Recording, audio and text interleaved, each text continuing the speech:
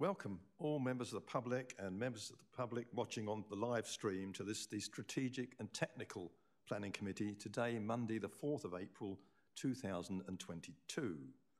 Now this is a bit of a first in quite a number of respects for us today. I think first of all we've got a change of name. I don't know if you noticed that. Strategic and Technical Planning Committee. We've got a change of venue. Now I know you're all familiar with the council chamber, but we haven't had our meetings in here. In fact, the other thing is it's a first because it's 2 years now, or over 2 years, since we had a face-to-face meeting. And I will say I'm pleased to be back here in the room to see you in the real, rather than just talking heads on a screen. So this is quite a special day as far as I'm concerned, and hopefully from your point of view. Can I remind you that when you're speaking, can you please speak directly into the microphone? The problem with this system is, I understand, if you turn away to talk to a side, the sound does go fairly quickly. So do speak into the microphone. And if you're not familiar, but it's the right-hand button, the one with the little head and the speaking sign that there will show red when you press it. We've got several officers with us today, and we've got Phil Crowther, who's our legal business partner from Regulatory. We've got Mike Garrity, Head of Planning. We've got Elaine Tibble, Senior Democratic Services Officer. Sarah Hardy, Senior Planning Officer, Minerals and Waste. Felicity Hart, Minerals and Waste Planning Manager.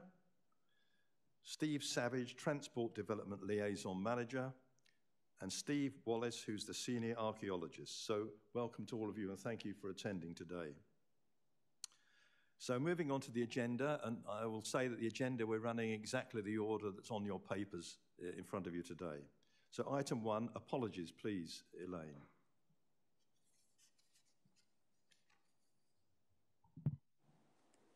Thank you. We have 2 apologies from councillors Shane Bartlett and Mike Dyer. Thank you very much. Item 2. Now, we've got 8 sets of minutes to confirm. They're listed there on the agenda and the dates, but I don't propose to sign them at this point. I will sign them if you approve them after the meeting. So are members happy to approve those minutes as listed on the agenda? I take that as unanimous, yes? Thank you very much indeed. And item 3, declarations of interest. Has anybody got any declarations they want to make at this stage in connection with any items on the agenda today? If anything crops up during the debate, then please make it known. Item 4, we've got some representations from the public today. I just ask them now, do they wish to make their representations at this stage, or would they prefer to wait until after the presentations from the officer?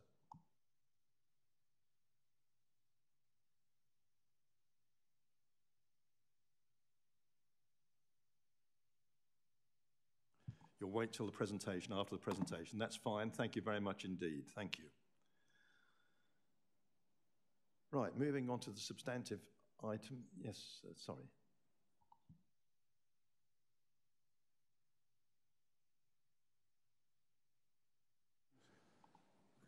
Madam, did you say you wanted to make yours now? I do apologise. I'll do it together at the same time. That's fine. Thank you very much. So both of you are going to do after the officers presented the piece. Thank you very much, just to clarify that. So moving on to the substantive item on the agenda, which is item 5. It's application number P/DCC/2021/01597. Councillor Penfold. Could you put your mic on, please? No. Yeah. Yes, sorry, Chairman. It's not a declaration of interest as such, but some time ago my son had a unit near there, but he hasn't anymore. It's just a declaration, really. Thank you. Okay, that's fine. Thank you very much for that. Thank you. So it's an application P/DCC/2021/01597, and it concerns land southeast of Sunrise Business Park, north of the A350, Blandford Bypass, Blandford Forum. And the presenting officer will be Sarah Hardy. Hello, Sarah. And she's going to be assisted, if necessary, by Felicity Hart. So, Sarah, when you're ready, I'll pass over to you. Do your presentation in your own time. Thank you very much.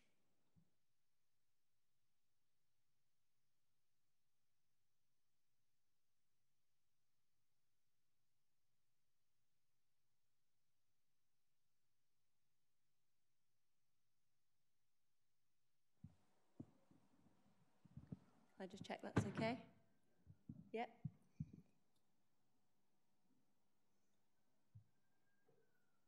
Okay, so the application is for the development of a waste management centre, as you say, to the north of Blandford.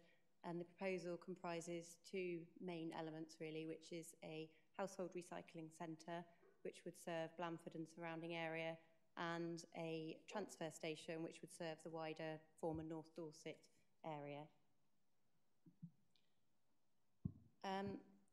The site itself, see that? The site itself is north of Blandford, north-east of the Sunrise roundabout, and just south of Sunrise Business Park. Cursor's not working very well. And just to point out that the Wyatt Homes application that was referred to in the report is proposed to be southeast of the site along the bypass and past the roundabout here, just for information. This is the application boundary. The main part of the application site is in the southwest, which is where the operational facility would be, and the boundary includes these two tree belts that are existing around the edge of the field, and these are within the red line. It's proposed that the access would be from the A350 here, so a new junction would be created there, and it's also proposed that there would be a contingency construction access, as it's called, and that is an existing gateway on Higher Shaftesbury Road, and that would be used only in the event that the main proposed access couldn't be constructed straight away for reasons of ecology, for example. I've just got a couple of images of the site currently. This is a view from just inside the main access gate where the access would be constructed. You can see across to the northwest, across the site field here, and just here is the existing tree belt on the southeast boundary. From the Higher Shaftesbury Road, so looking the other way across the site, the first image is looking down towards the bypass with this hedgerow is the existing hedgerow along the bypass, and in distance there is the sort of southeasterly tree belt that I mentioned. And then the second photo is looking from the same place but looking towards the northeast, and on the edge of the field there you can see the other existing tree belt. Just to set a bit of the context, the site is in the Cranbourne Chase area of outstanding natural beauty, which is a key issue for the application. And the landscape character is described as one of rolling hills with agricultural fields enclosed by hedgerows and woodland. I'll come back to that key issue later.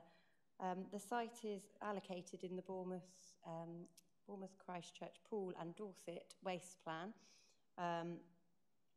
And this is an extract from that plan, and the red line here shows the allocation boundary.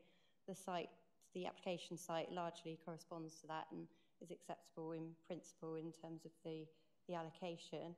The proposed facility is to replace the existing Blandford Waste Management Centre, which is on Hollands Way Industrial Estate, and the need for that replacement to manage increasing quantities of waste and to provide a modern facility was identified through the waste plan, which was adopted in 2019. And some of the reasons that need was identified was because the existing site is currently very small, about half a hectare. The layout and design of it is inadequate for the numbers of visitors and the waste managed.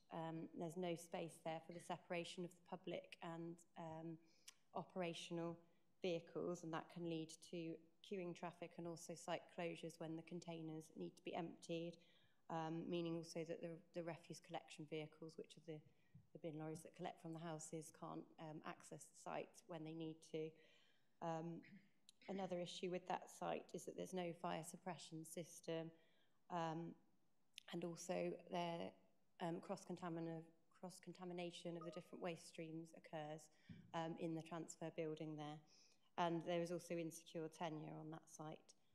So the replacement would handle increased quantities of waste from increased housing proposed in North Dorset, and also increased visitor numbers, and would enable a revised layout to be accommodated.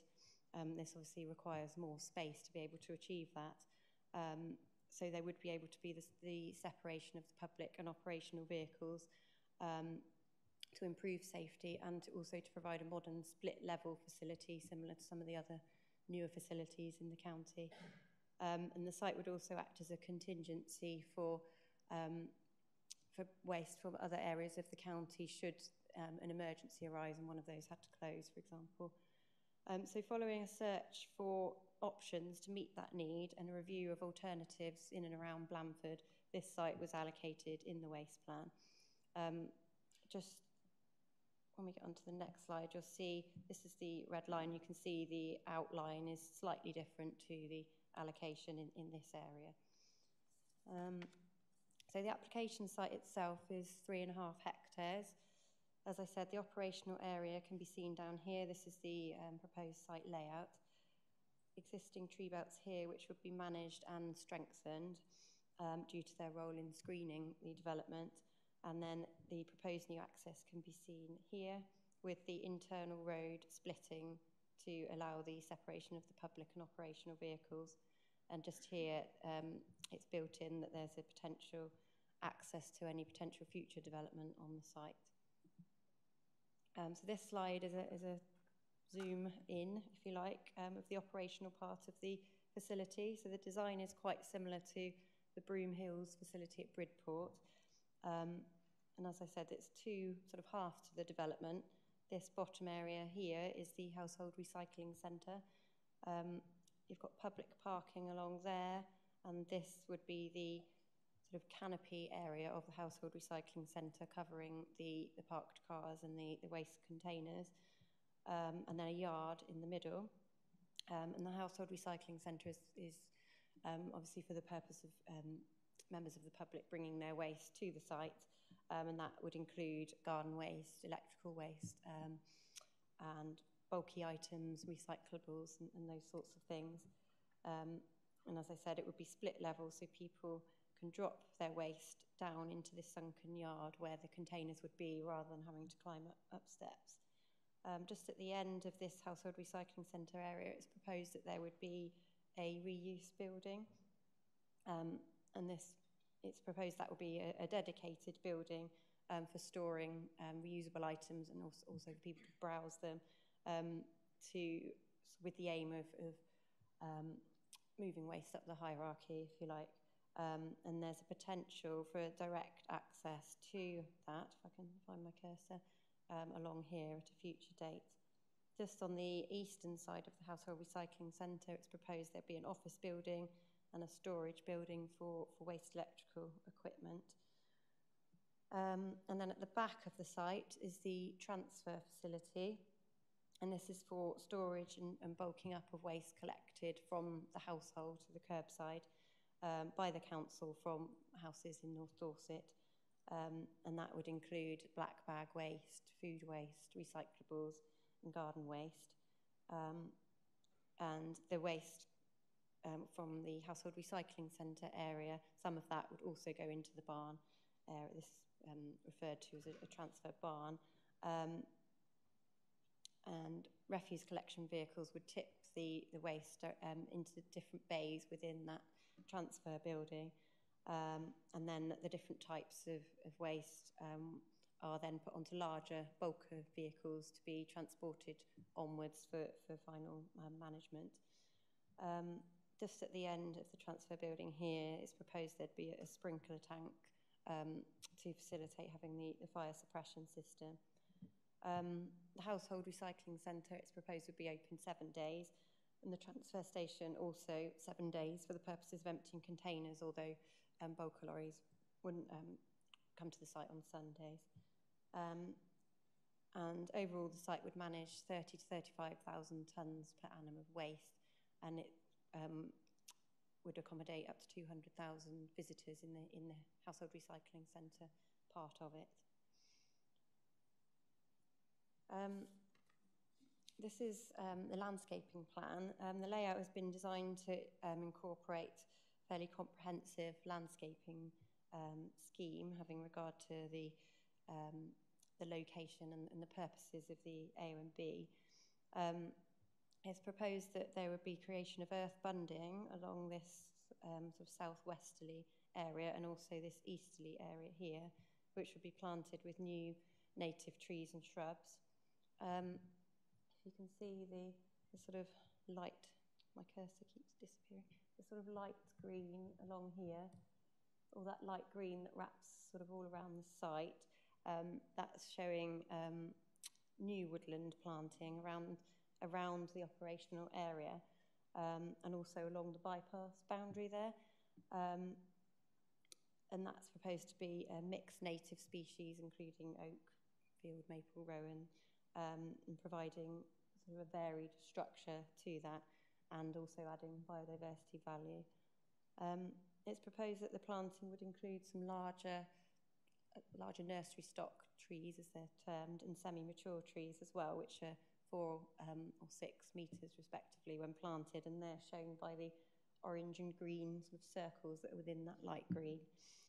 And they'd provide a sort of quicker effect, if you like.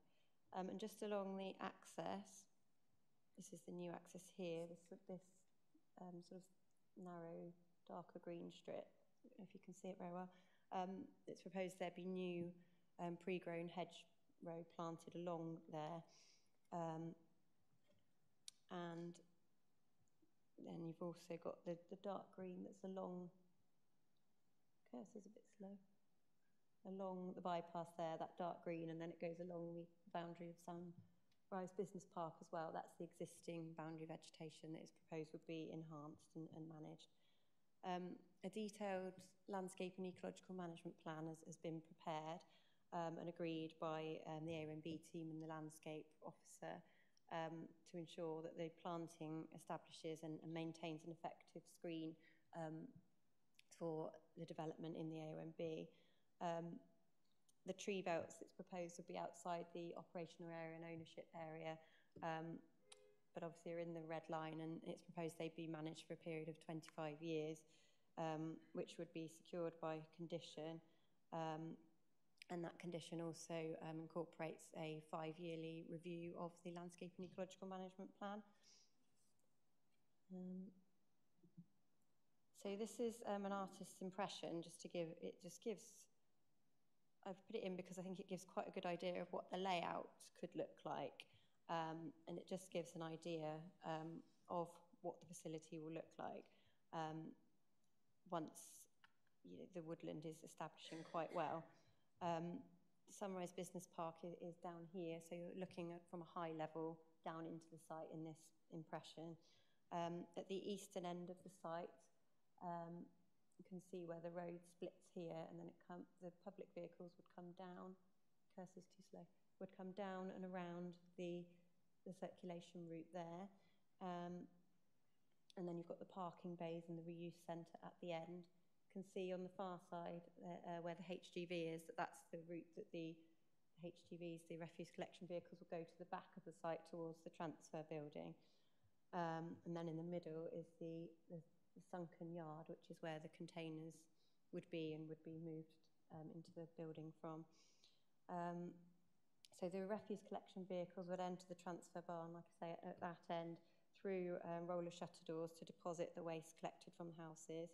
And they would go in one at a time with the door shutting behind them, and there's space for up to 10 to queue if necessary. Food collection vehicles would also go into that building and deposit waste straight onto refuse collection vehicles rather than it being deposited onto the floor of the barn. for onward daily transfer. And then just at the end, you can see the sprinkler tank that's proposed. So this is another artist's impression which shows what the public area would look like. There's 21 parking bays proposed, and there's space on the road to accommodate 40 queuing cars. And that canopy, which covers the parked cars and the waste containers, is 3.5 metres high.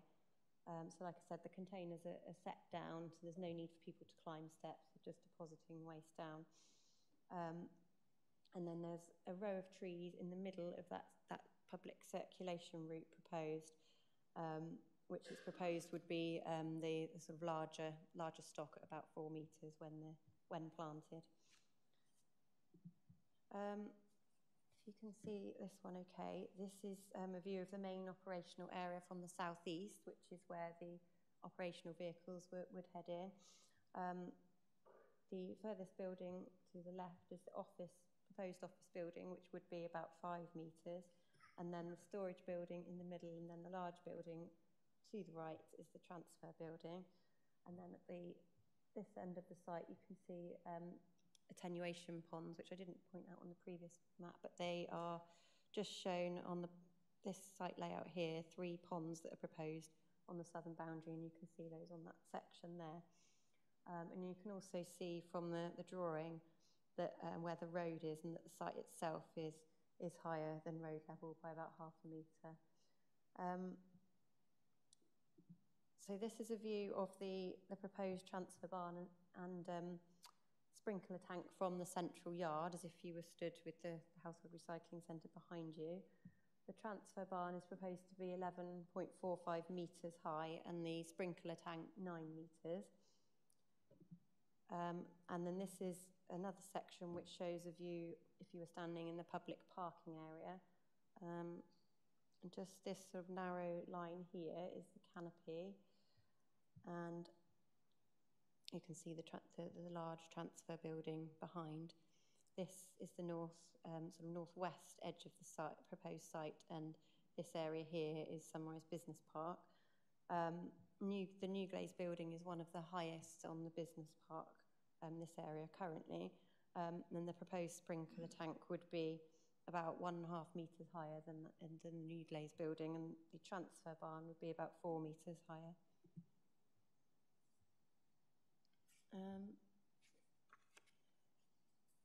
So just coming to the main issues to look at with regards to the application.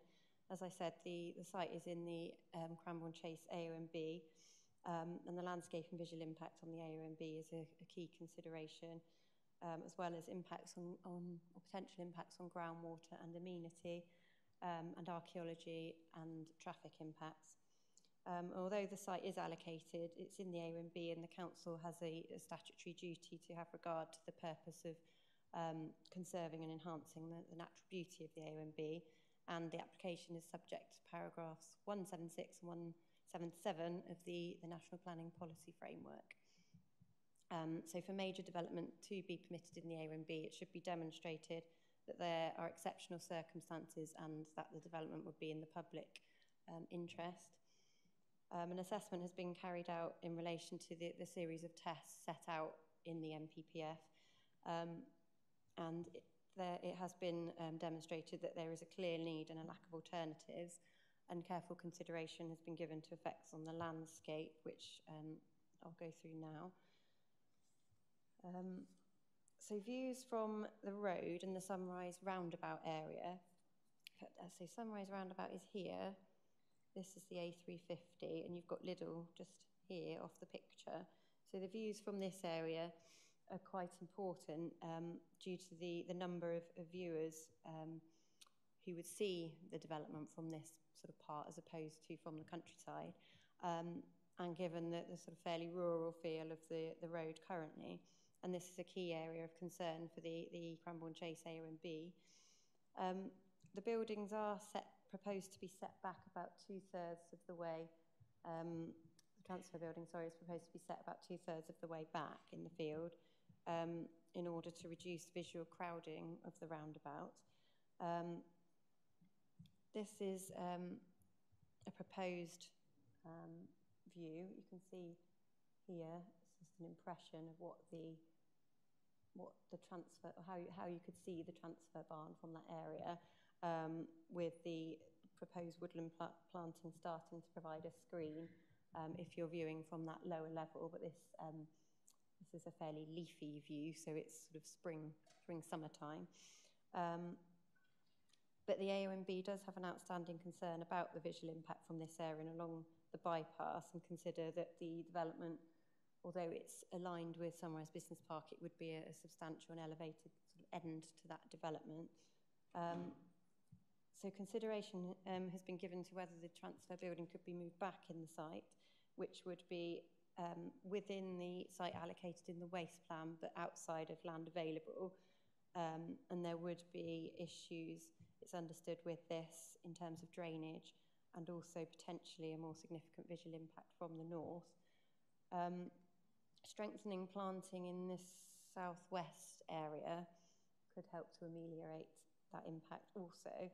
An option to relocate one of the ponds to the east was looked at, but again, that is outside of available land, and it is also outside the allocation. It looks as if there's space here that it could be strengthened, but that is land that is being sort of reserved, if you like, for direct access to the reuse building in the future. So it's proposed that be grassed at the moment. So the council's landscape architect has stated that they are satisfied that the development is designed to minimise impacts of the proposal on the allocated site and the wider setting, but that buffer planting along the bypass would benefit from being deeper. And there's just a couple of other artists' impressions of what the proposed views could look like. So at the top, you've got a similar sort of time frame in the short to medium term, but in the winter, and you can obviously see there quite the proposed transfer building is quite visible. And then in the long term, there's extensive planting proposed that, once matured in the sort of spring to summer time, would provide screening if you were at that lower level, but in the winter you would still be able to see potentially the top of the transfer building. And so it's concluded that there would be a residual adverse landscape and visual impact in relation to views from the sort of bypass area, resulting from the proposed location and height of the barn. And that impact would be partially mitigated, but not completely mitigated by the screening. This is the view from the north. So standing on this footpath up here, looking down, that's the existing view, and then that's the proposed. You can't see it very well, but the transfer building would be here, and you can see there that it's just above the other buildings in Sunrise Business Park. So this is bypass, and here is the gate from the bypass, which is where the proposed access would be. You can see there that there's a slope. Lost my cursor. A slope goes up from the road level to the gates and the field level. And to create the new access would require the removal of 50 metres of hedgerow in that location. So that would open up views into the site during the construction and in the short to medium term. There's several layers of new planting proposed along the new access. So new hedgerow along both of the sides of the access as you go in, which would be the pre-grown hedge. So it's about 1.5 metres when it goes in, and then growing to 3 metres. And several of the larger trees proposed to be planted along there too, which would be about 4 metres when they go in. In the long term, due to the proposed planting, the transfer barn and the household recycling centre wouldn't generally be visible to cars travelling westwards. But obviously, as the vegetation is sparser in the winter, you may still be able to glimpse views of the upper parts. But in the long term overall, the impact is considered acceptable. So this plan shows the access that's proposed in more detail. And it's proposed that the access would be a left turning into the site and a left turning out also, so no right turn. And there's proposed to be the creation of a slip road with a deceleration lane as you go in, and then the red in the middle is the road markings to prevent cars from turning right. Obviously, it's worth noting that the site is for a replacement facility, so traffic being moved from the town to the outskirts of the town. But an increase of up to about 40% of visitors is planned for, although this would be a gradual increase. In terms of construction traffic, that would be a period of about 15 months, a fairly low level at about 10 HGVs a day. And when the site, the site would accommodate 550 visitors per day on average. And the transfer side of it would accommodate about 30 refuse collection vehicles a day, the majority arriving mid-morning and leaving mid-afternoon.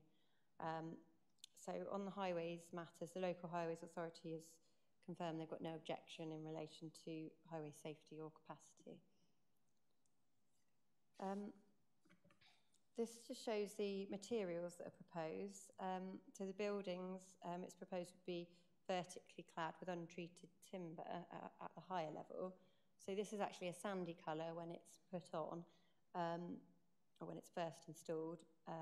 But this is non-reflective and darkens to this sort of dark grey colour with weathering after about 5 years, or 3 to 5 years. And this is to give the appearance of agricultural buildings.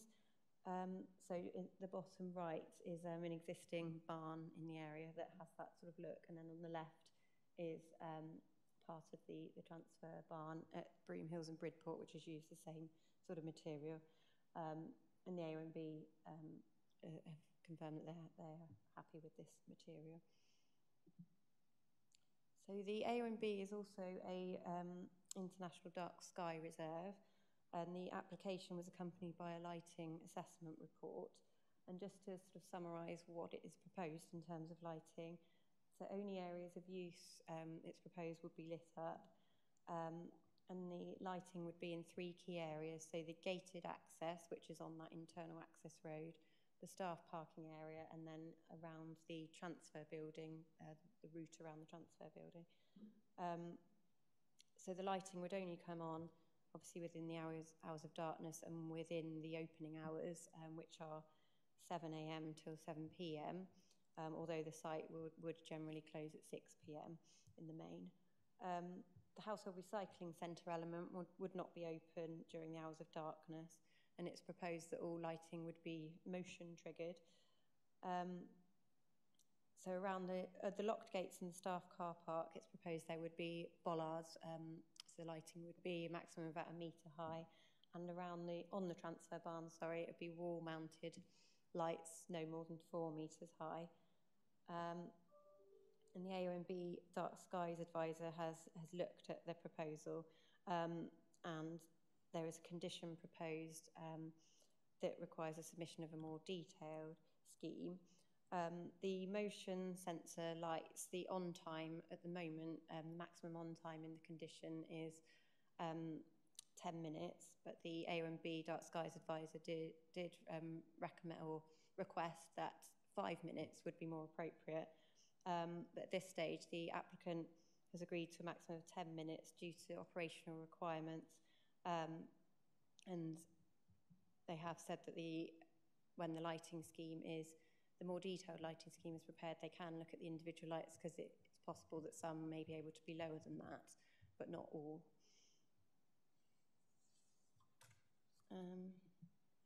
So just summarising on the effects on the AONB and landscape. So the landscape character wouldn't be conserved, because the proposal results in the loss of part of an open field, and the character in the long term would be built form surrounded by woodland as opposed to that agricultural field. But the proposed tree planting scheme would enhance the character in the long term. So as I mentioned, in terms of mitigation, there's significant woodland planting proposed. which would, and also that includes enhancement and management of existing tree belts and hedgerows. It's considered that there would be a long-term residual landscape and visual impact from those when looking at the proposed development from that area by the roundabout. And in terms of the visual impact created from the access, there would be a short to medium-term impact from that as well. And the report also highlighted potential for cumulative landscape and visual impact should the Wyatts application be permitted. In terms of this proposal, though, it's considered that there are exceptional circumstances in the form of the clear need for the public facility and the lack of alternative sites in the location. And so, on balance, it was considered that the adverse effects on the A and B are outweighed by the significant and substantial public benefit. And so, the proposal can be seen to be in conformity with paragraphs 176 and 177 of the NPPF.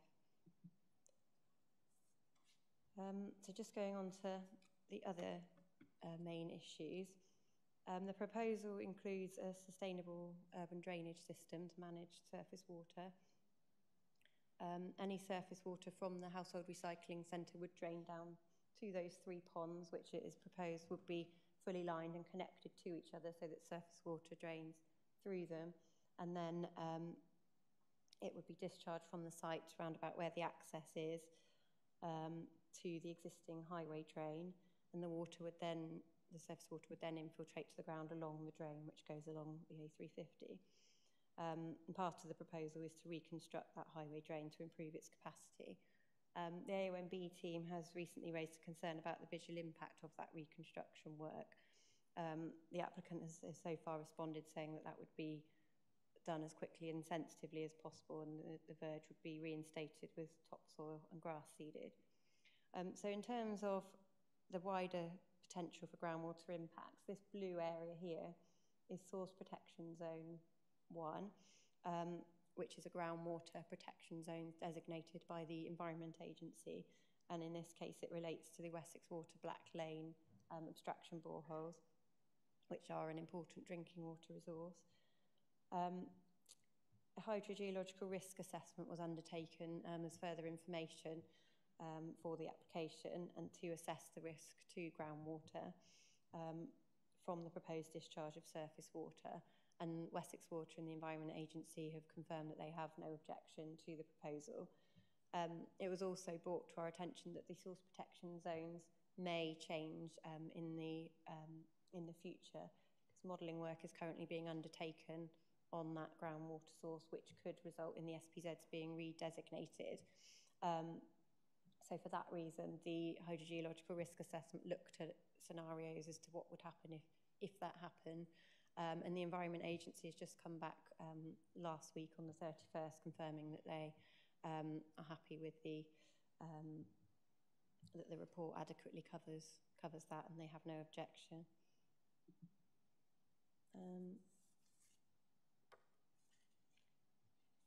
So the site is obviously within Blandford Town Council area. Whoops, back.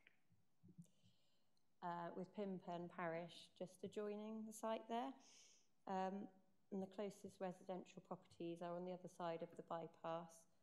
Got Kites Corner over here, and Gurkha Road and Bracewell Close over here. Obviously the site is adjacent to Sunrise Business Park also, and so consideration has been given to any potential effects on residential and also on the businesses. Plus any potential impact on the proposed Wyatt Homes proposal, which includes a school down here, and then, here, and then housing just beyond here. There's a number of measures to minimise amenity impacts within the proposal. So the waste is proposed to be deposited and stored in a building with one refuse collection vehicle going in at a time and fast closing roller shutter doors to be closed as the vehicle goes in and empties the waste. And as I mentioned earlier, food waste vehicles would also go in that method with the door closing behind them and would tip directly onto a larger refuse collection vehicle rather than any food waste being stored there, and that would leave the site daily. Also, any putrescible waste is to be removed daily. And in terms of noise, it's proposed that vehicles, wherever possible, be fitted with noise-reducing, reversing bleepers. And compaction of containers would take place during the daytime hours rather than first thing in the morning, etc., to minimise impact. So a number of conditions are proposed to secure an odour management plan and site management plan, and there's specific conditions proposed relating to the daily transfer of waste, sorting and unloading taking place within the building, and doors remaining closed. And due to the prevailing wind direction from the southwest and those proposed measures, it's considered that there wouldn't be an unacceptable amenity impact. So in terms of any potential impact on heritage, this plan shows designated heritage assets, the sort of closest ones to the site. To the north here is a scheduled monument, which is an enclosure at Pimpen Down. And then Pimpen itself, part of it is a conservation area, and these red stars are listed buildings within that conservation area. And to the east here is Langbourne House, which is a Grade 2 listed building. But it's not considered that there would be any harm to the significance or setting of any of these designated heritage assets. On the site itself, there is undesignated archaeology, which has been looked at, and that is in the form of evidence of a enclosed Iron Age farmstead with a field system. And because that's on the site itself, the proposal would result in loss of that archaeology, which equates to substantial harm in NPPF speak. So an evaluation has been undertaken of that, and a written scheme of investigation has been prepared, and it's proposed should be conditioned. And that details excavation that should be undertaken prior to construction of the facility. And that would include full recording and publication of results in relation to that archaeology. And the Council's archaeologist has confirmed the acceptability of recording that and the acceptability of that loss. And so having regard to the significance and scale of that loss of an undesignated heritage asset, alongside the need for the facility on the allocated site and the condition that's proposed, it's considered that that harm is justified on balance.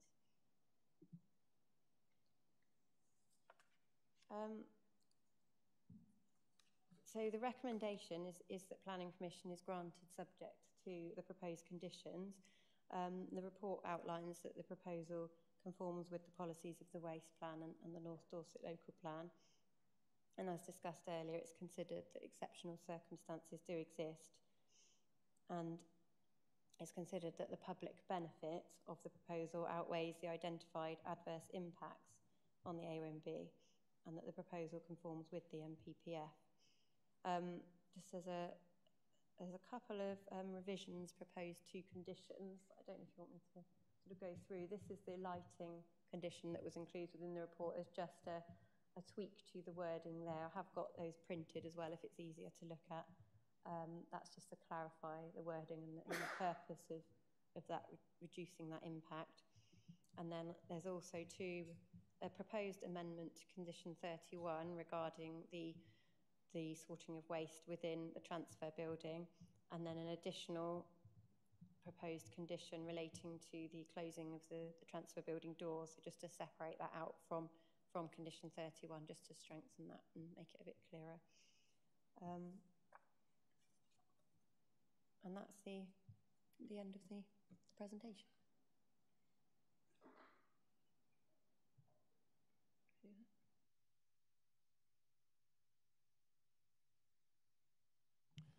Well, thank you very much, Sarah, for that presentation. Yes, leave the recommendation on the screen if you could, please.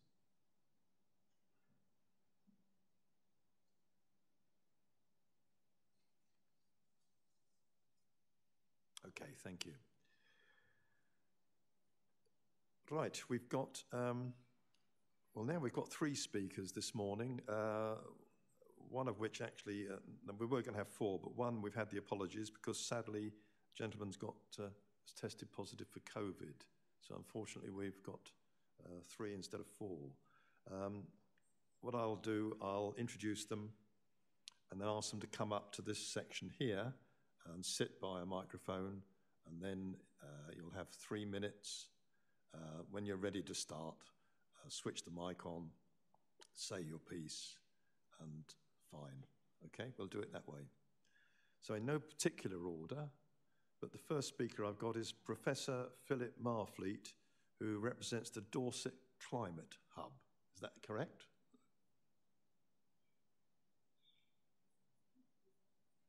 Oh, he's the one that's cancelled. Oops.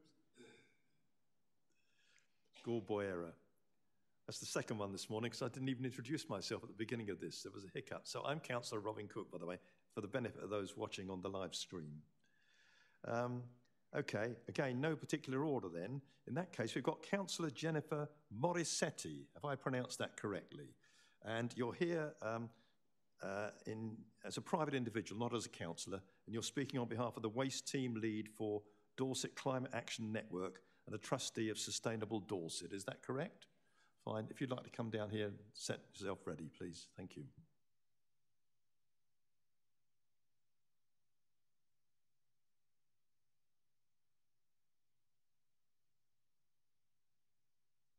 Before you start, I've just had a query. Do we need to take the recommendation down? Will the people speak? Will those on the live stream be able to see who's speaking if we leave the recommendation up there? Do we know? IT?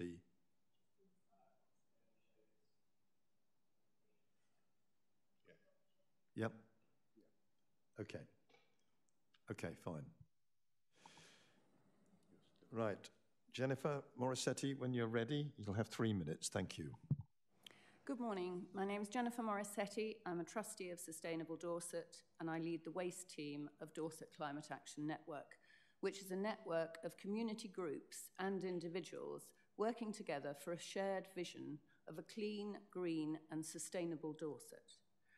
I've also set up a fashion hub in North Dorset, rescuing textile waste from charity shops and repurposing it. I have 3 points to make this morning, but firstly, I just wanted to say, having seen the presentation, I'm quite shocked by the enormity and ugliness of the proposed building at 11 metres high, which is taller than a 10 kilowatt wind turbine. So I would say that in the not too distant future, as a result of the projected reduction in waste, once the circular economy kicks in, this facility will be surplus to requirements. Secondly, surely the place to build a commercial waste facility is close to where the waste is being created, not on an area of outstanding natural beauty. Transporting waste from BCP and Purbeck will increase emissions and transportation costs. Excuse me.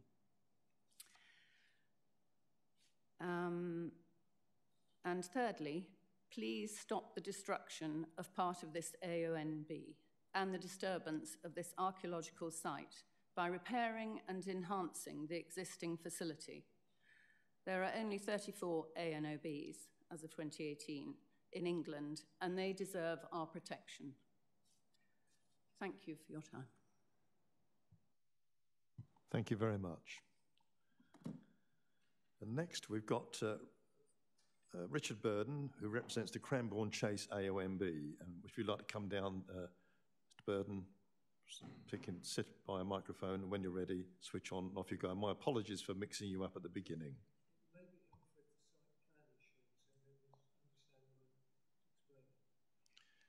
Can we have the site plan put up on the screen, please? Will that make a difference to the live stream?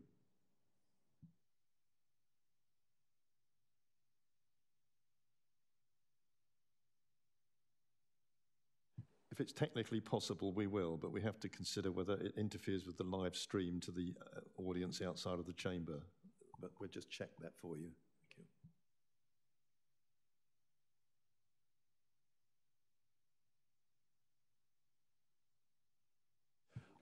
Yeah, they'll have audio only. They won't be able to see us, but they'll have audio, which I think is sufficient together with that. So if everybody's happy with that arrangement, we'll do that. So give us a few moments while we get the site up on the screen. Thank you.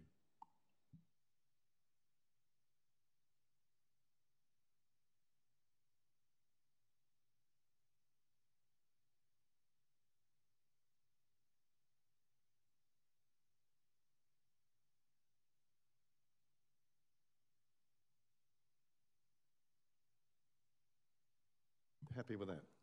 Fine, okay. So when you're ready. Good morning, ladies and gentlemen. I'm the Principal Landscape and Planning Officer, Cranbourne Chase, Area of Outstanding Natural Beauty. The first issue facing you today is the principle of developing a combined household recycling and waste management centre in one of the nation's finest landscapes. The AONB board has stated that an AONB, which has the highest level of protection in relation to conserving and enhancing landscape and scenic beauty, is not the place to create a waste management centre, as it fundamentally does not conserve and enhance natural beauty.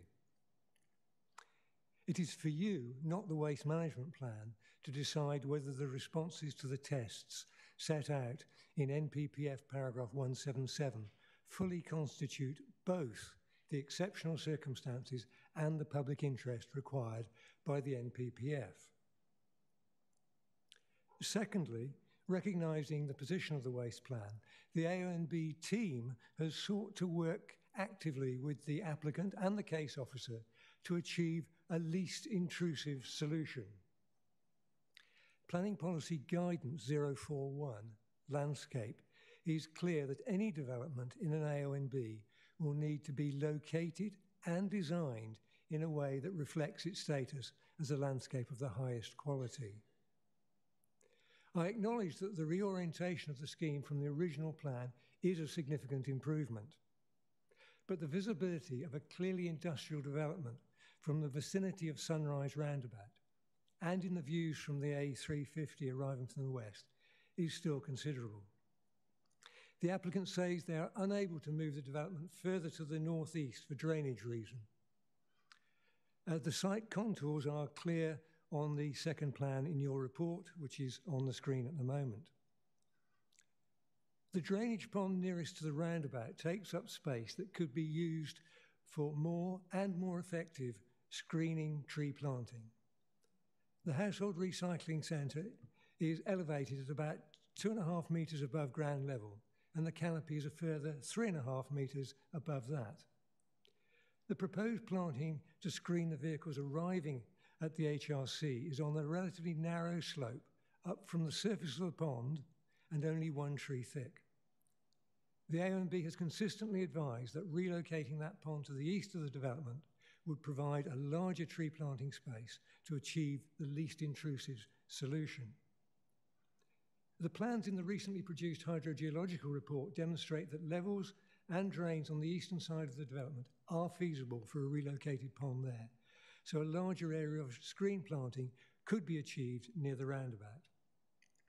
The AONB is also concerned that the development of that white land you see on the plan between the Waste Management Centre and the northern and eastern tree belts. Yep. Access from the spur off the entry route from the Waste Management Centre could impact adversely on those tree belts and should be explicitly considered in the cumulative impacts, which has not been the case. This committee meeting has come very quickly after that hydrogeological survey. The AONB partnership asks councillors to agree that further tree screen planting that can be rapidly established should be provided on the southwestern sector and to defer their final decision on the application until that has been organised. Thank you, Mr. Burden. Thank you very much.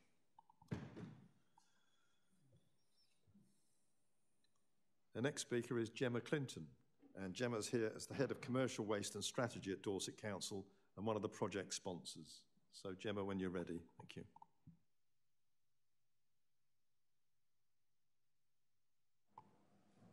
Thank you, Chairman. Dorset Council is one of the highest performing local authorities when it comes to waste in England. Last year, we hit 60% recycling and composting, which we're really, really proud of, but there is so much more we can do.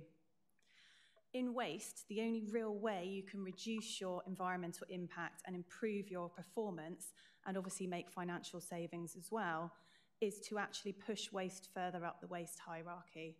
So it's all about reducing your waste, reusing and recycling. The existing site that we have at Blandford doesn't enable us to apply this waste hierarchy. The transfer barn is too small, and as such, there's often contamination of recycling from other waste streams. Waste needs to be kept very separate to maintain that quality and therefore the value of the material. So the new waste transfer barn will give us the space to effectively isolate the different waste streams and therefore enable us to recycle more.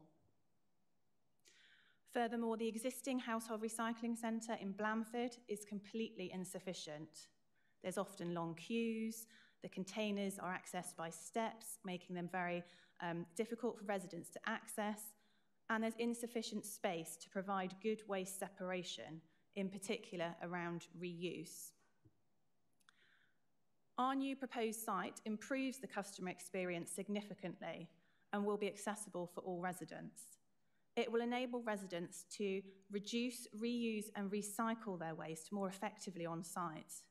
And it will also be the first household recycling centre in Dorset to have a dedicated reuse shop that's undercover in a building, which will be a really fantastic local resource for residents.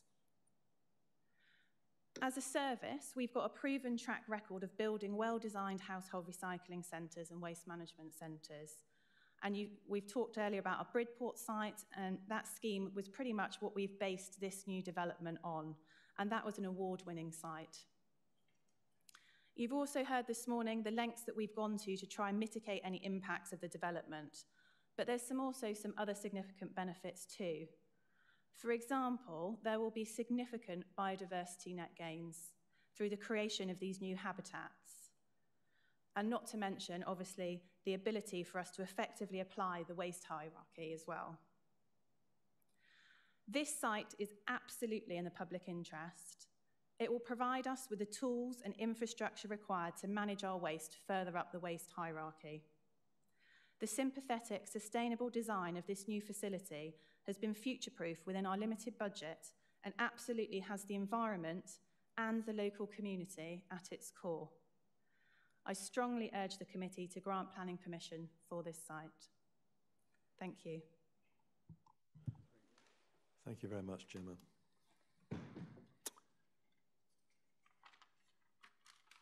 Sarah, is there any response you'd like to what the speakers have said?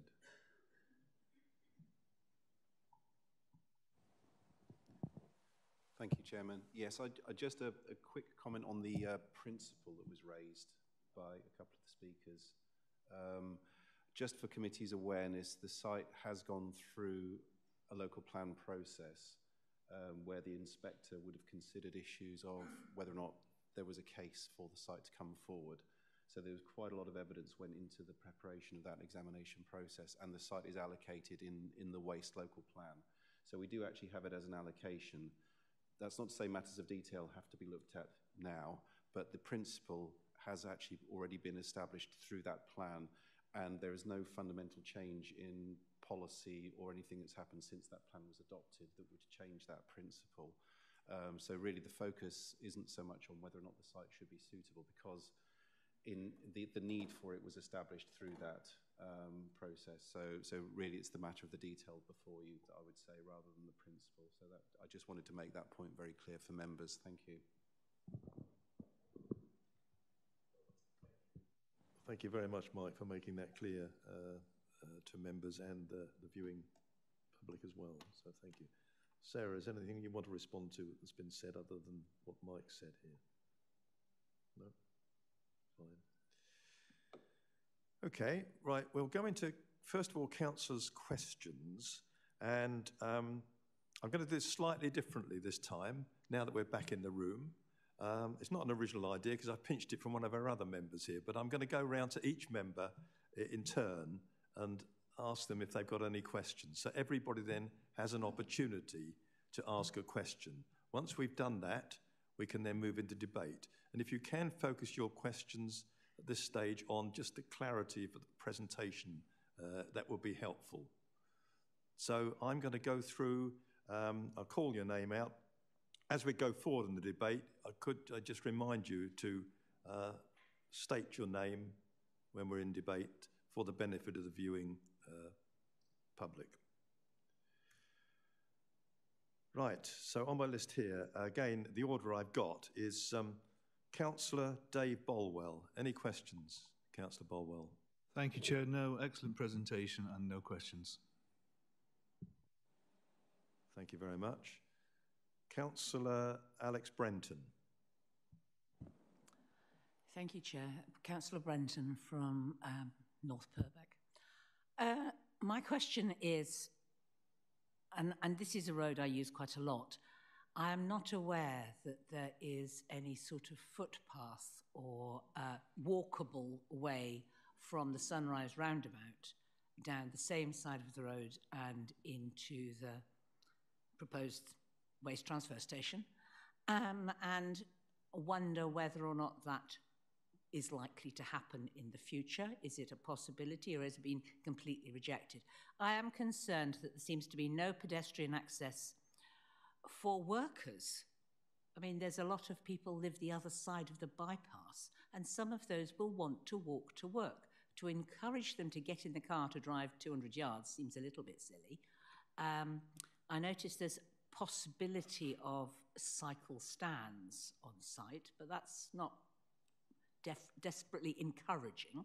So I would have liked to have seen more,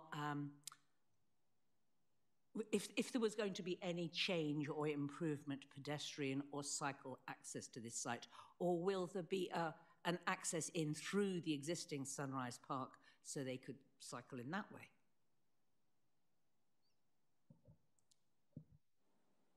Okay, well, I think that one probably is directed at highways for Steve Savage, who's here representing highways. Yes, Steve? The application doesn't provide any pedestrian or cycle access to the site, as you've quite rightly noted, Councillor. It does mention that in the future, the yellow footbridge, which we've all seen across the bypass, which has never been utilised to my knowledge, in the future, when the White Homes development immediately to the east comes forward, then there is the opportunity then for that particular footbridge to be utilised and for access to the site to be gained from there. But the principle you see before you, you're quite correct, there is no pedestrian access. The applicant is suggesting that they may provide some cycle parking for staff on site. I think the safety answer here is there is no safe means of crossing the bypass, and I don't think we'd really want to encourage that. My experience of waste transfer stations and the like is that people do tend to put their rubbish in the cars and drive. They're unlikely to walk there. That's all we know, Chair. Thank you. Okay, thank you very much. This might come up further in the debate, possibly. Thank you. Councillor Kelvin Clayton. Thank you, Chair. Two very quick questions, hopefully. First, in the conditions of acceptance, you refer to correlated colour temperature. Sorry, could you just explain what that means?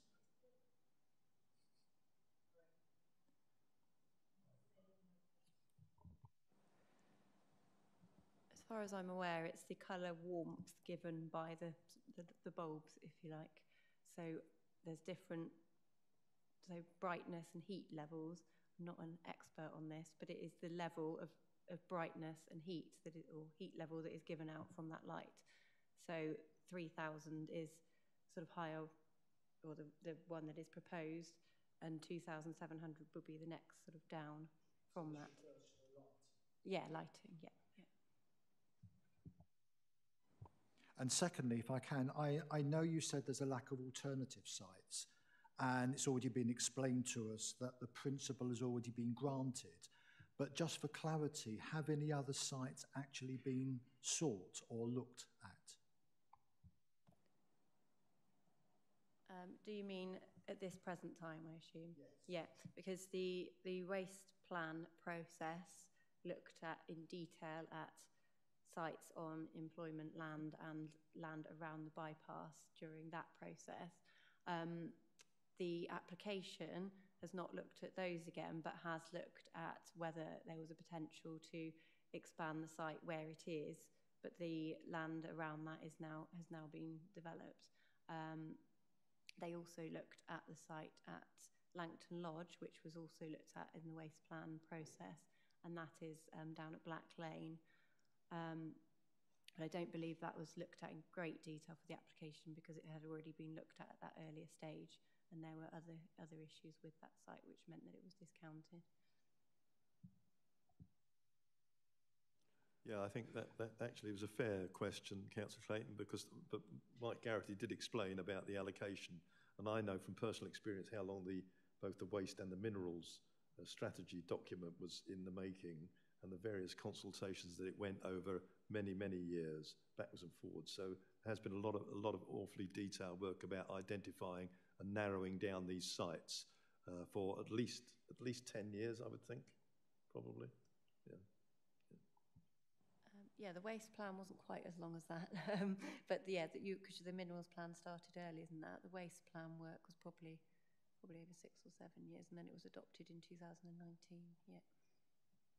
Yeah. Okay. Thank you. Councillor Jean Dunseith. Jean. No questions, Chairman. Thank you. Councillor Sherry Jesperson. Thank you, Chair. Sherry Jesperson, Hillforts and Upper Tarrants Ward. I've been following this development in great detail because it borders on my ward.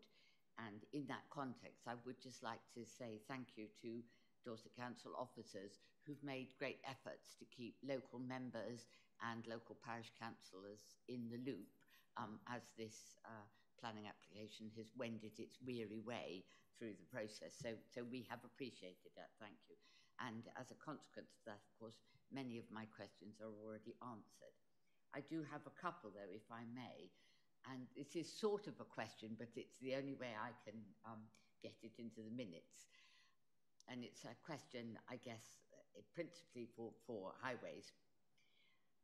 The A350 and the C13 currently have an advisory one-way system for HGVs, and this is very important for the management of local traffic. Obviously, waste vehicles, when they're on their rounds, it doesn't apply to them because they have a round that they take, so that they're allowed to ignore the one-way system. But can I have assurance that this advisory one-way system, Dorset Council's advisory one-way system, will be observed by all the waste vehicles that are coming to and from this site, this facility, when they're not actually on their round? In other words, when they're coming in from Gillingham and Sherborne and elsewhere, and that they are classed as HGVs, they will be scooped up in that classification, and that it will be observed by them when they're on their to and fro to the site. That's my first question, and all I want is yes.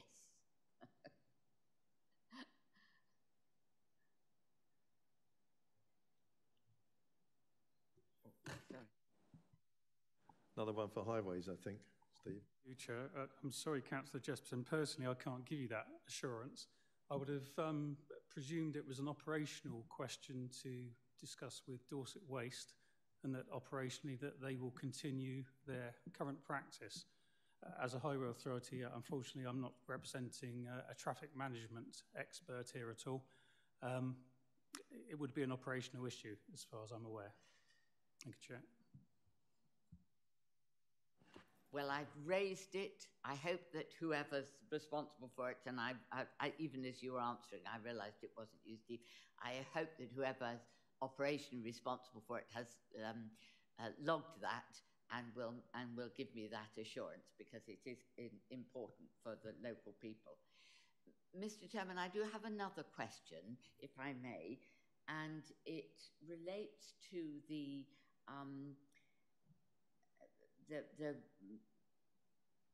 management of the, or not the management, the replanting of the landscaping at the entrance to this site.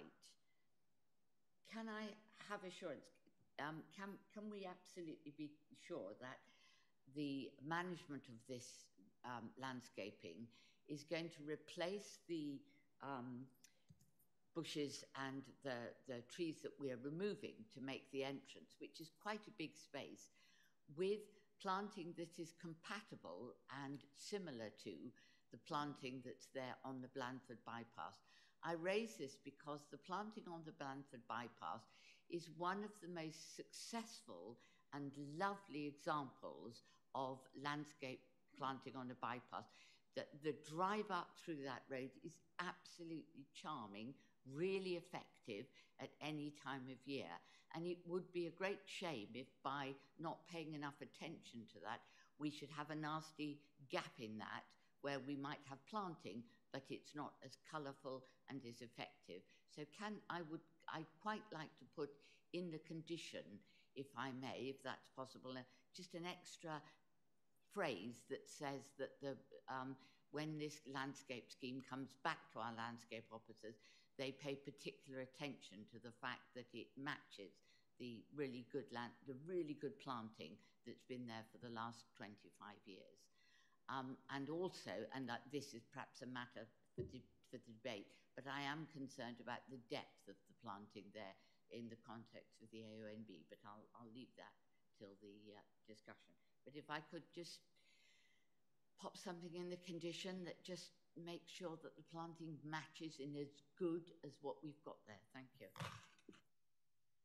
Sarah, did you want to respond to that this stage, or as we go further into the discussion? Sorry, Chairman.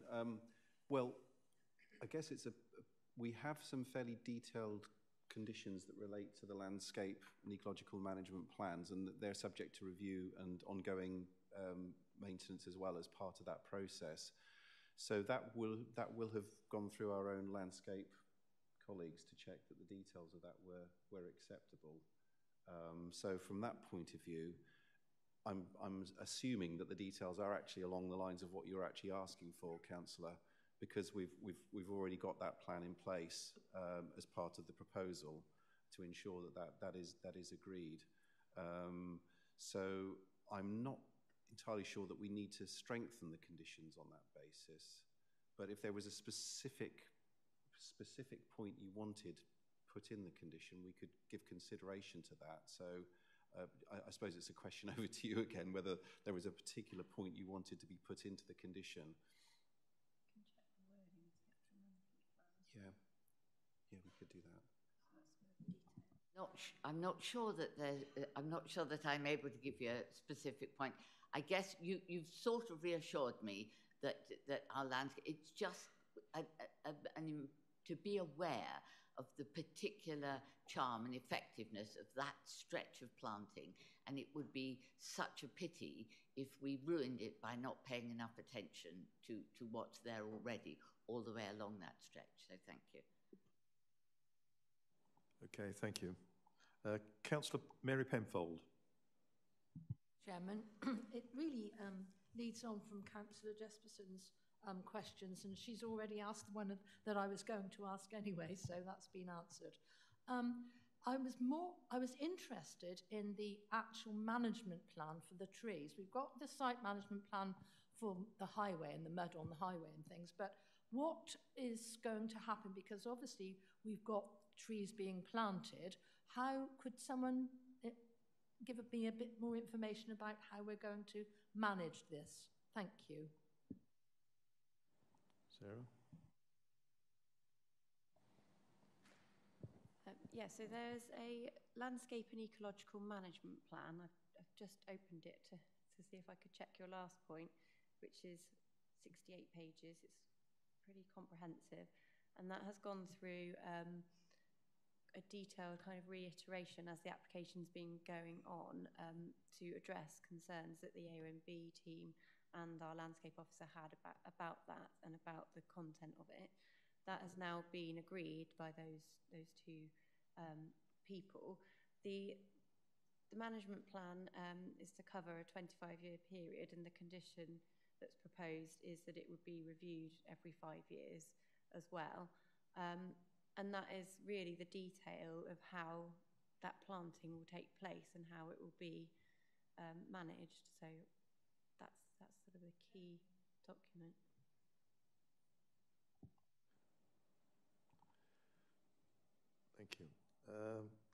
Councillor Belinda Rideout.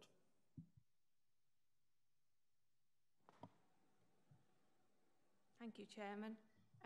Question for Sarah, or clarification. The proposal includes the installation of photovoltaic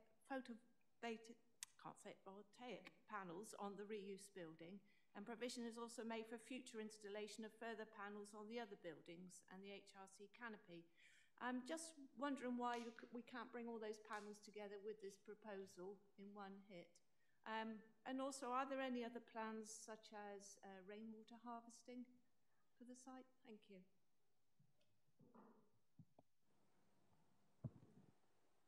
Rainwater harvesting, no, there isn't anything included in the proposal about that. In terms of the photovoltaic panels, the reasons given about why they weren't going to include that in the proposal to be installed on the roof at this stage was that the additional steel that would be needed to support that installation weight wasn't going to be cost effective at this stage. And also there was a concern about overshadowing of the panels by the parapet wall, I understand. But the proposal does include the underground infrastructure to enable those panels to be installed, I believe, on the roof of the office, on the storage building and on the canopy in the future, but that would be subject to funding, I assume, and also subject to separate planning permission, potentially. In other words, it has been taken into account within the report. I noted that, yes. Yeah. So that's a fair question. Thank you. Councillor David Took. Thank you, Chairman.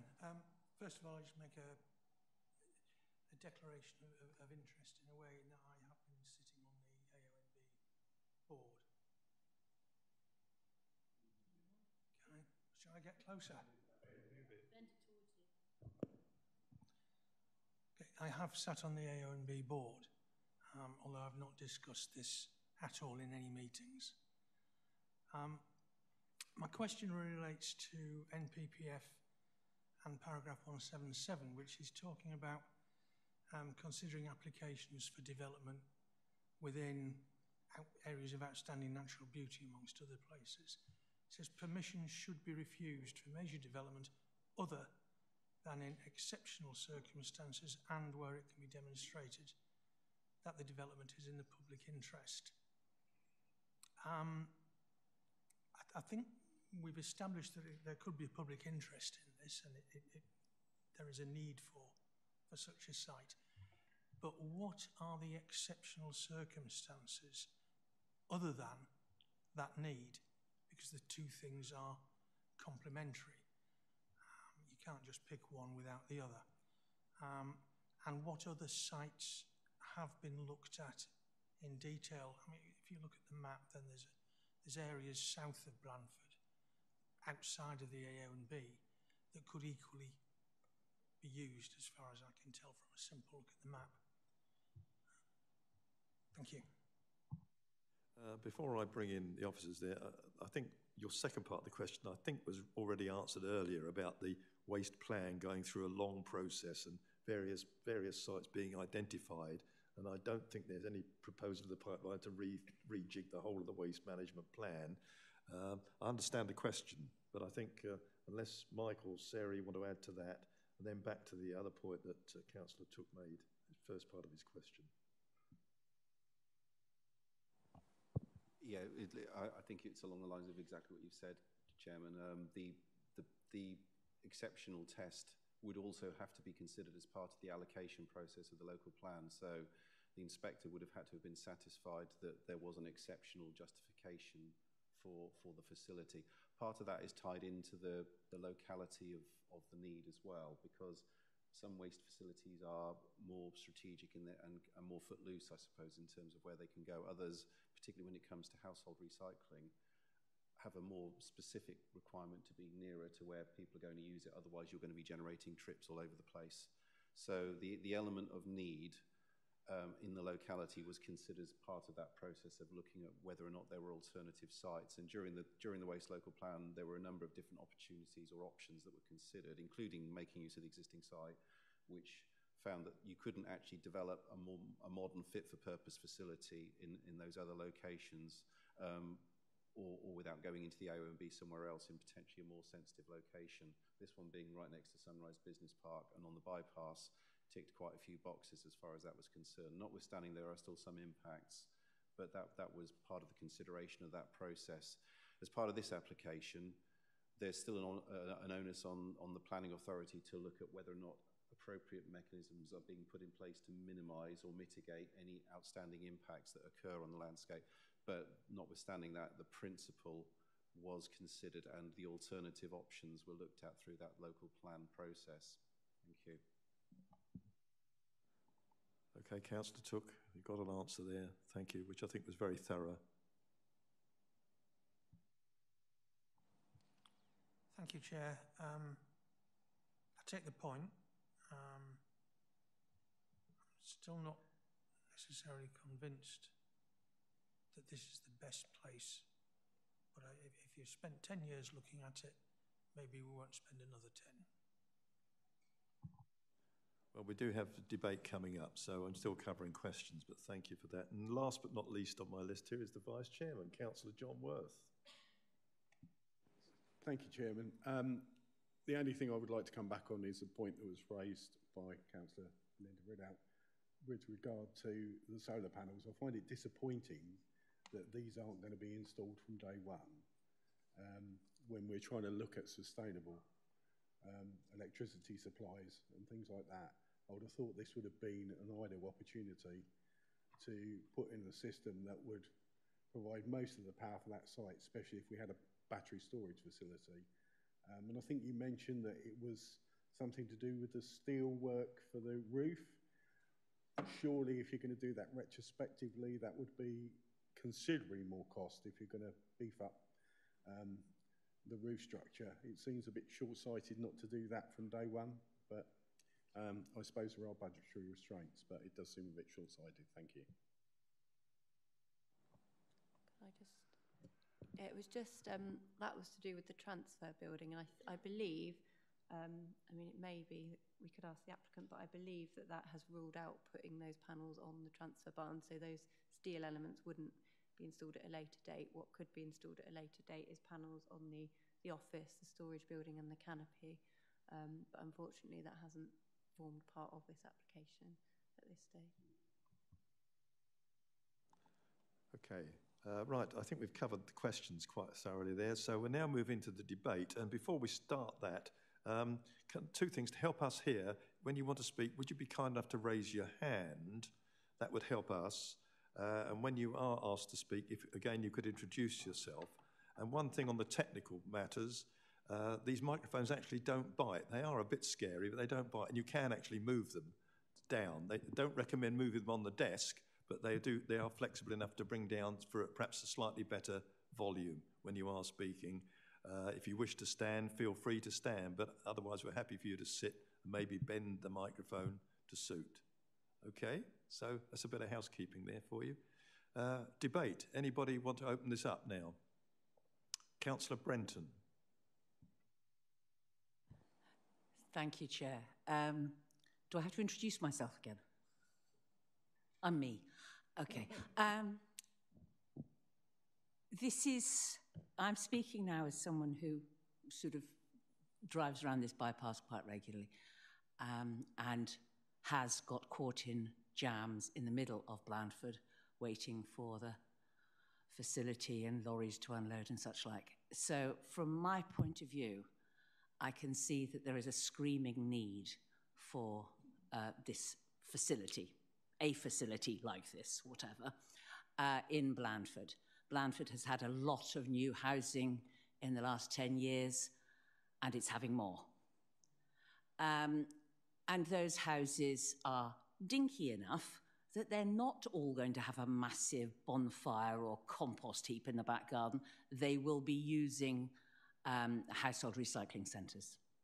I am concerned that this particular proposal sort of ignores the fact that we're trying to push people out of cars, and I would have thought a way of getting workers to the site without them having to drive would be really important. I haven't actually checked whether or not the bus goes past and stops, or if there's a bus stop nearby. We should be thinking in terms of how our workers get to work. And I am concerned that, you know, we're pushing more and more people, and a lot of them young families who are quite eco-minded, up in Gurkha Road at the top there. We've also got the Wyatts development, which will be happening. This site, even though it is in the AONB, is actually also more and more now part of Blandford. You used to think that the other side of the bypass was no longer there. Sadly, that's not sort of what happens in Blandford. The houses are drifting out from inside the bypass anyway. So I think this is quite a useful site, as in it's nearby, but not too far. It's nicely designed. I like the idea. I am slightly worried by this idea that you should plant more and more and more trees there. Actually, the attenuation ponds will be a very useful wildlife resource in their own right. And if you overcrowd trees by removing the ponds and planting trees there instead, you are actually going to sort of overcrowd the trees and they won't thrive. Because remember, we're in an AONB and this is fine, brushy, chalky soil which drains very well. So those trees are going to suffer unless there is a way of watering them regularly. And I am worried about this idea of you build a bank and you plant trees on top of it. In my experience as a tree planter, that is not particularly good for tree establishment. Down on a boggy spot, fine. Up on the top of the hill, they're going to dry out. So what does concern me, in a way, is Councillor Ridout's point that there's no rainwater harvesting. We have a fire suppressant unit up there. So where are they going to get their water from? Why on earth don't they just collect the rainwater? And having an attenuation pond outside the front is at least, I suppose, another resource. So despite my, reservations about not linking this in to the modern way of life, which should in future include walking and cycling more, I am in favour of this, I think, and I would like to propose acceptance of this application. Okay, thank you. Trees on the hill, by the way, is nothing unusual. I mean, how long's Colmer's Hill been there? Anybody want to comment on?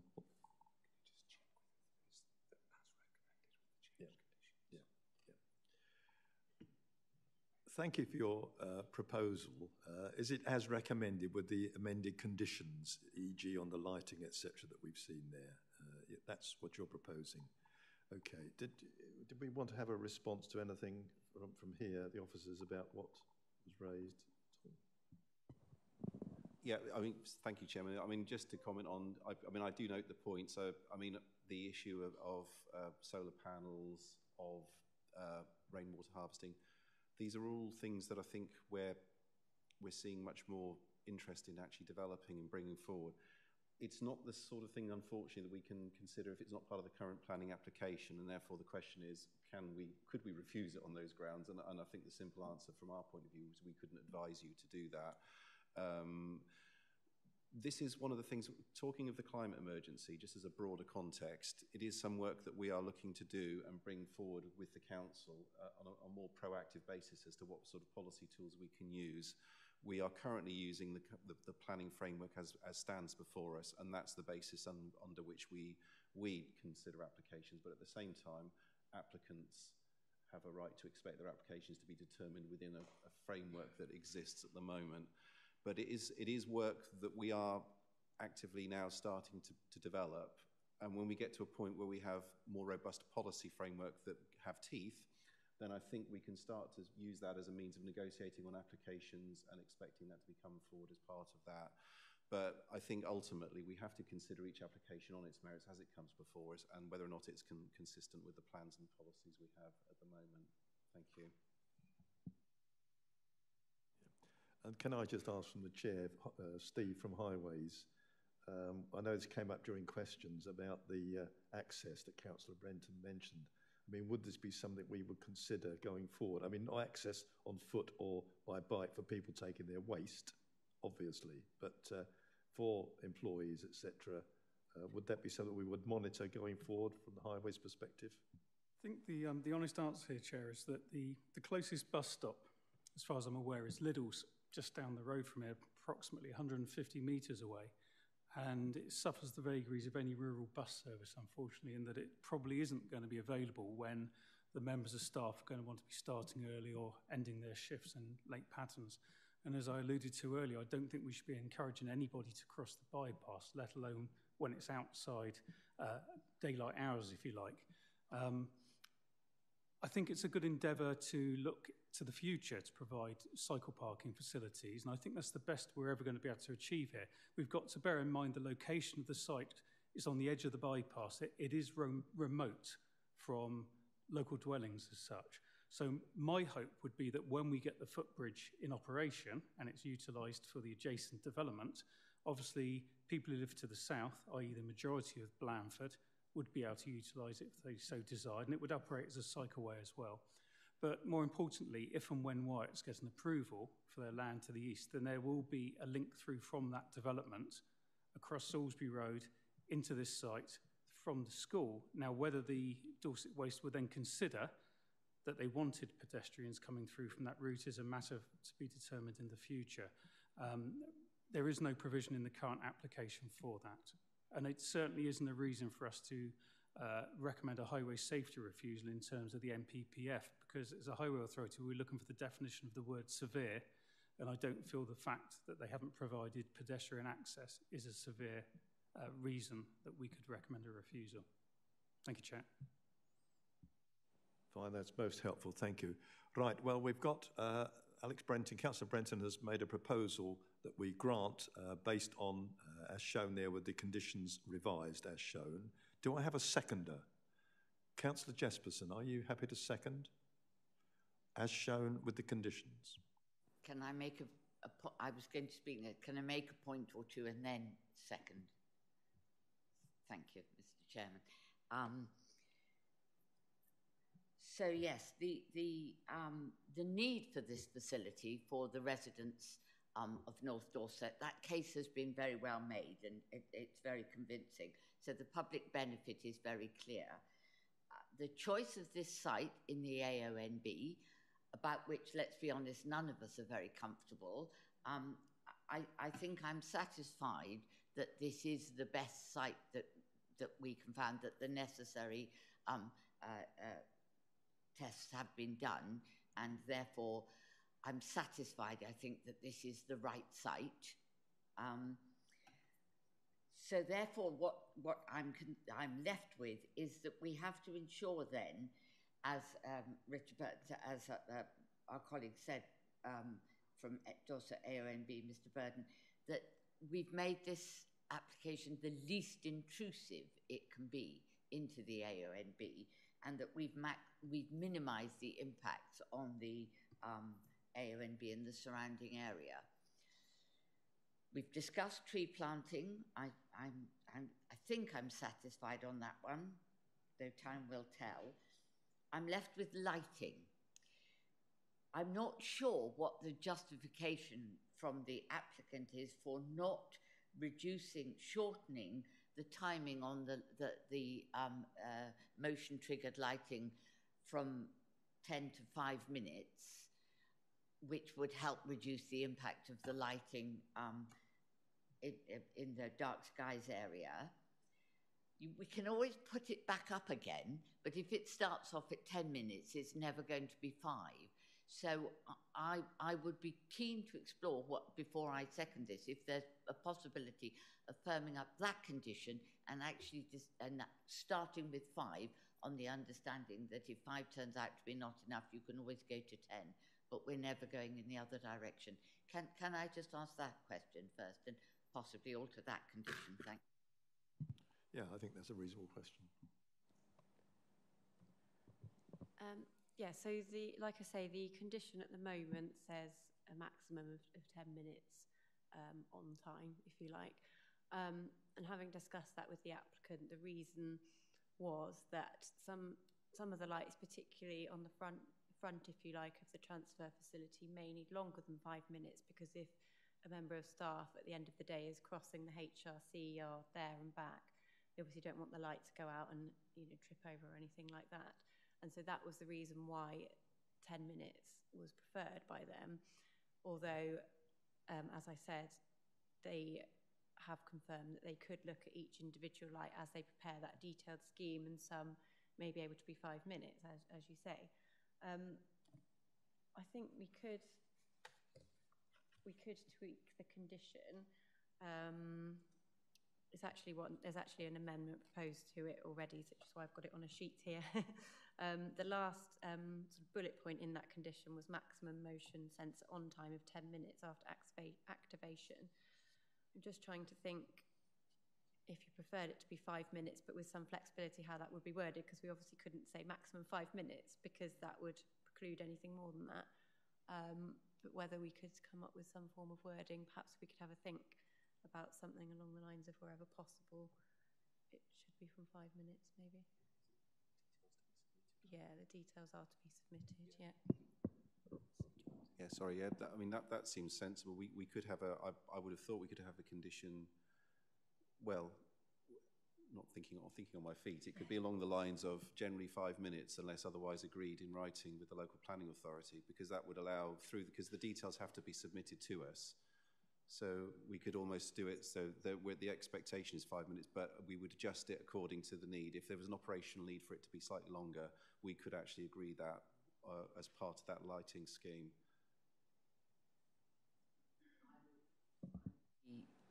I would be very happy with that. That's a very helpful response. So if I could, I'd be happy to second it, and with that slightly amended condition, in addition to the other amended conditions. Thank you, Mr. Chairman. If the proposer is happy with that and with my newly amended condition. Okay, well, thank you, Mike, for just pointing that one out, because you're right, that if it could be agreed in writing going forward. Otherwise, if it's a change to condition, it would have to come back as a planning application in the future, I think. Yeah, just to clarify, I said unless agreed. I forgot to mention that we ought not to be using unless agreed in writing as a term. So I think we'll have to think about the wording in a slightly more robust way, but it would be along the lines of the detailed scheme generally might be that it would be 5 minutes, but the actual scheme has still got to come to us, so we would agree that overall package with the details. So unless there's an operational need for it to be longer, so that would be the way we would do it. So we'd effectively do it on the basis of the 5 minutes, subject to operational requirements, which would be agreed as part of the scheme that would be submitted to us. Perhaps we deal with it that way. So if you're happy for us to come up with something along those lines. Very happy to leave it to officers to come up with wording along those lines if the rest of the committee are happy with that. That addresses my concern nicely. Thank you. The proposer, are you happy with that slight amendment to the timing? Yes, I mean, I just think 5 minutes, you'd end up having multiples of 5 minutes if necessary.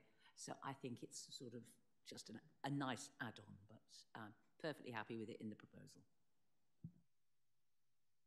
Okay, well, we've got a proposer and a seconder, but before we move to any vote, I did see another hand or two come up. I think, Councillor Dunseith, did you want to speak? Yes, thank you, Chairman. It's actually going back to the PV, the solar panels that have already been mentioned twice by colleagues. I noticed that they say they can't be used on the transfer for barn, these PV installations. They've been discounted because of overshadowing of the parapet walls. And yet, that's how it's been designed. They've put in this shallow pitched roof, and it's hidden behind a parapet wall that has a finished level just above the edge line of the roof. So this is how it's actually been designed. And they're saying, well, they can't do solar panels because of the way it's been designed. I get the steel aspect as well. But when I look out of my kitchen window, I can just see the top of a waste transfer station. And as I'm speaking now, it is being retrofitted with PV panels right here, right now. So I really can't get why this has been designed so that PV panels cannot be put onto the roof of the barn at a later date. Although I do accept that they have sort of designed the reuse building, which is a much, much smaller roof, that they are showing a few solar panels on that. But I just don't understand it. They've designed it out. And yet I'm looking and watching solar panels being put on top of a waste transfer station now. Thank you, Chairman.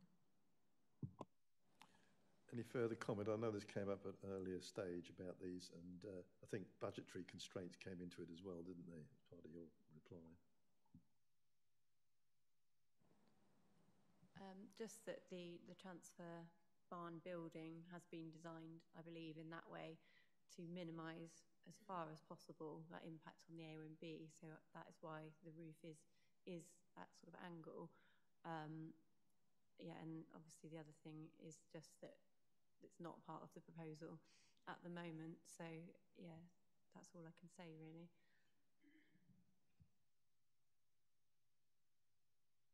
Councillor David Took. Thank you, Chair. I think I agree very much with Councillor Dunseith. I think for the buildings to be designed so that they cannot carry PV panels seems to me to be a big oversight. Am I correct in saying that given that we are presented with a design as part of this planning application, the way to get that redesigned would be to refuse this application and then have another one brought forward with a far better design enabling PV panels. Am I correct in that? Who wants to answer that one?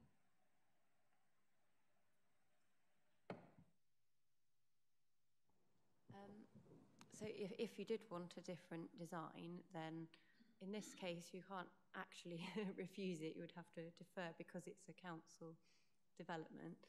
It makes it a slightly different situation. But if you did want to change to the design, then that would have to be re-looked at again. But whether that could be achieved and not increase the impact on the AONB, I just don't know at this stage. Sorry, we're going to...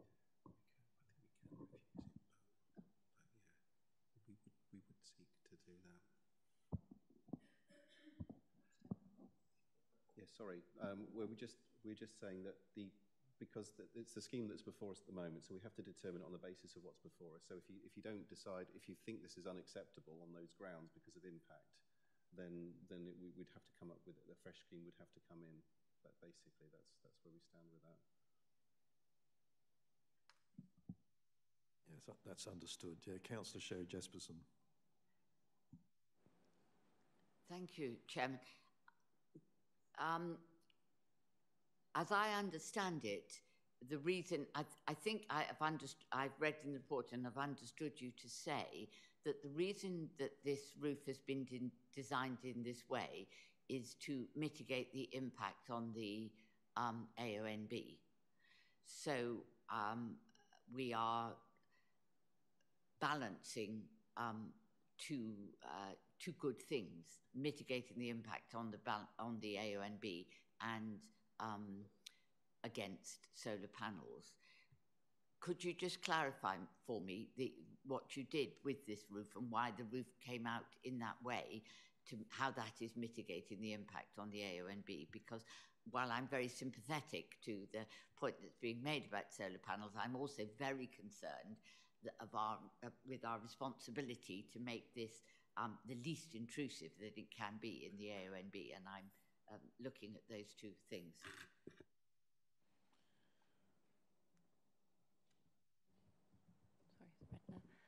As I understand it, the building has been designed to minimise impact on the AONB. I don't know what would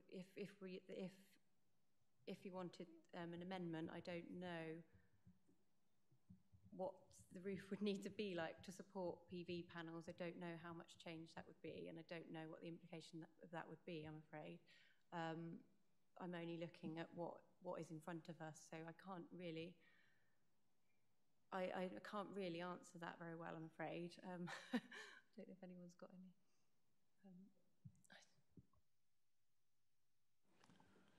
I'm going to ask Phil from Legal just to say something on this one, please. Thank you, Chairman. Just to add to what Mike and Sarah have said on the design point of view, you had the proposal before you. You need, if you were minded to refuse on design grounds, it would have to be that the design was so unacceptable without the solar panels that it wasn't acceptable in planning terms. So that would be the basis for you, that you would have to refuse an application on those grounds. Thank you. Thank you very much. Councillor Rideout, you wanted to say something? Thank you, Chairman. Having brought up about the solar panels in the first place, I think actually we need to forget about solar panels going on the transfer station, because obviously it was designed in a way to have less impact on the AONB, and I fully understand that. But as Sarah's already explained, there's other buildings. There's also the HRC canopy that could possibly have them. So I think we need to forget about them and concentrate on the application. Thank you.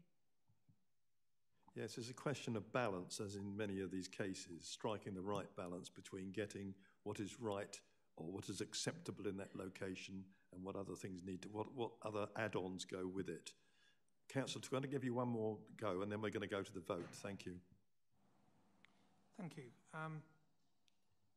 When the council passed its climate and ecological emergency motion as the very first, when the council passed its climate and ecological emergency motion as one of the very first acts it did, then I think we need to take solar panels very much into concern. I don't think we can't just forget them. The whole thing should have been designed, and the policy of this council is to design things in a way that is consistent with that climate and ecological emergency.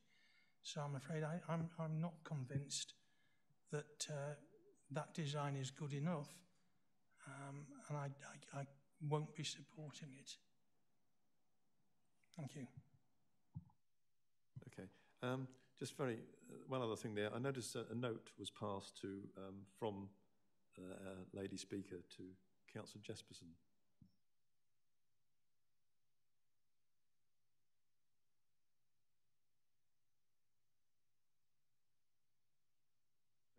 Okay, all right, thank you.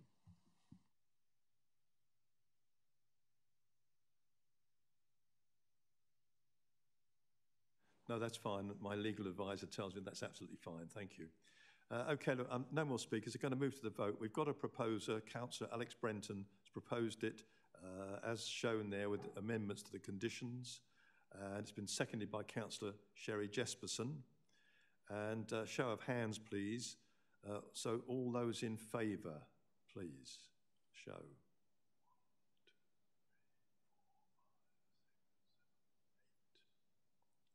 Okay, thank you. And against? Thank you. Any abstentions? Well, I make that 8, 4, yes, 8. We've got 8 in favour of the proposal as recommended with the amendments to conditions and 1 against. So that is now passed. Thank you very much. Thank you for that discussion. Quite interesting and informative as well. Thank you for your presentation. Moving on, item 6, urgent items. I don't think there are any urgent items. No? And item 7, exempt business. No exempt business, I'm pleased to say. So on that note, at 11:50, just a thank you to everybody involved here. I mean, this is a first for me, sitting up here and doing this meeting this way instead of sitting at home and being able to nip out for a cup of coffee very quickly afterwards. But it's been an interesting experience, and thank you everybody that's participated, and thank you to our speakers as well for their contribution. So on that note, I declare the meeting closed. Thank you.